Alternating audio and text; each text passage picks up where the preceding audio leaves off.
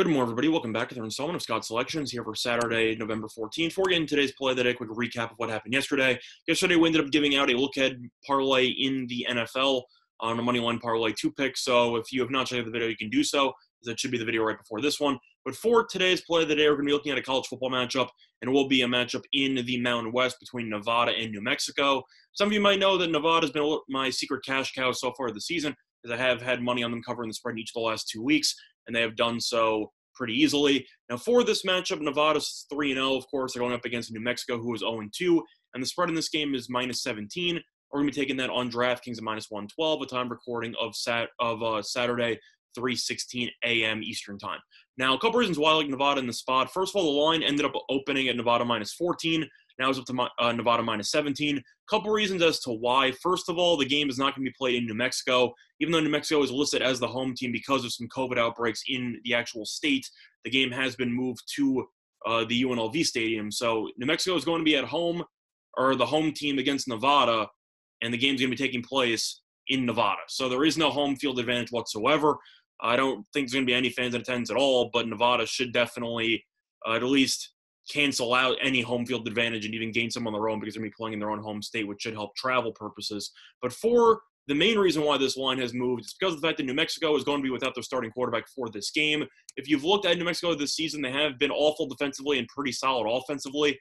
But the main issue you have is that they currently have starting quarterback Tavaki Tuioti, who has been very good so far this season, but he is out of this game with a concussion.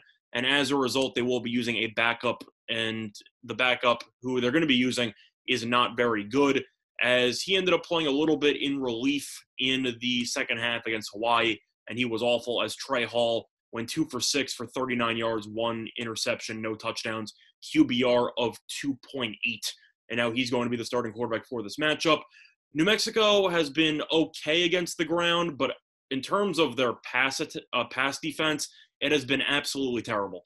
And Hawaii last week ended up throwing for 410 yards.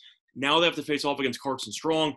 Carson Strong is putting up some of the most impressive stats in non-Power 5 conference if you look at his numbers, as Strong has been throwing the ball all the time. Nevada kind of runs a very similar air raid style to a Mike Leach situation where they throw the ball a lot. He has 9 touchdowns, 0 interceptions, over 1,100 yards.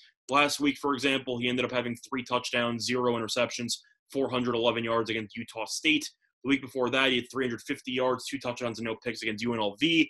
And the week before that, he had 420 yards with 4 passing touchdowns and 0 interceptions. So I expect Nevada to absolutely torch this New Mexico secondary, which has been practically useless all season long, as New Mexico is allowing a whopping 445.5 passing yards per game. Nevada's never really going to run the ball. They might occasionally change pace, but New Mexico's giving up roughly 450 passing yards, and they're going up against the best quarterback they faced all season long.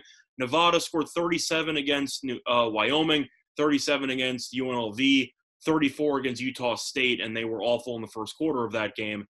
They could easily go for 40 in this spot, because giving up 38 points and 39 points to Hawaii and San Jose State is unacceptable. And Nevada's defense giving up 20 points per game, they've been pretty solid. I think New Mexico with a backup quarterback should struggle offensively. I think that New Mexico should probably score around 17 points, give or take. They do have a good ground game, but Wyoming's only allowing 121 rushing yards per game. I think they'll stack the box, take care of business there. And through the air, Strong should do whatever he wants. I expect Daubs to have a pretty solid game in the receiving core, as he has 473 receiving yards and 5 receiving touchdowns. So I think Strong should go for 5 touchdowns or so. I think Wyoming should go for 40+. I think New Mexico should go for about 17. And I think Nevada should coast to a pretty easy victory in this neutral site technical road game. So once again, the play of the day here on Saturday, November 14th is going to be on the Nevada Wolfpack, -17, which is available on DraftKings at -112. That's been the installment Scott Selections. Good luck to all of you and your respective bets today. Bye, everyone.